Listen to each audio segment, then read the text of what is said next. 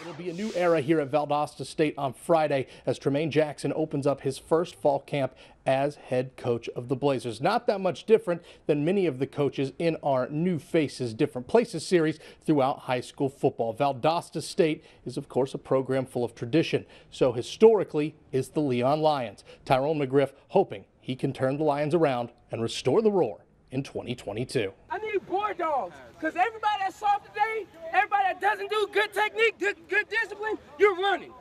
Let's go. Let's go. Hey, homework on me. Homework on 3. 1, 2, 3. Homework. Hey, get off the field. Get off the field. Y'all feel. It's day 2 of fall camp at Leon High School. The sun beaming off the turf of Bobby Benson Field is about the only thing more intense than Tyrone McGriff. His tone isn't angry, but it is urgent, trying to teach the Lions a new way of doing things. We had a great summer of conditioning, but there's nothing like football conditioning, and so they're getting adjusted to the quick reps and the tempo of practice. It's the temperament of someone who believes failure is not an option. The tradition, the culture, and really, to tell you the truth, I personally believe that I can do things that other people can't do, and in order to have that personal belief in myself, I have to take on challenges, and I'm not afraid of a challenge.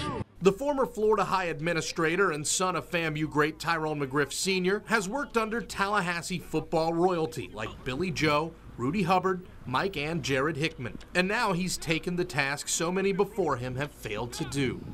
Restore the roar of the Lions and once again make Big Red a program worthy of its century-plus of history. A mission his senior leaders are taking to heart as well. The first day, everybody was dead. You know, it killed us, but we seen that as we kept going through it, it kept getting better and better. I think because they know Coach McGriff cares, that they're more committed, they're buying in to putting in the work. The results on the field will have to be hard-earned. McGriff is hoping to use the Lions' speed and track prowess against Big Red's schedule, which includes a gauntlet of talent, including Monroe, Fort Lauderdale, Mosley, Niceville, Childs, and of course, Lincoln.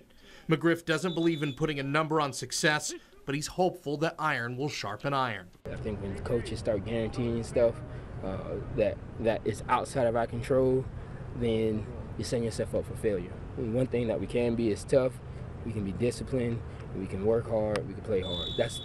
Those are the things that we can guarantee.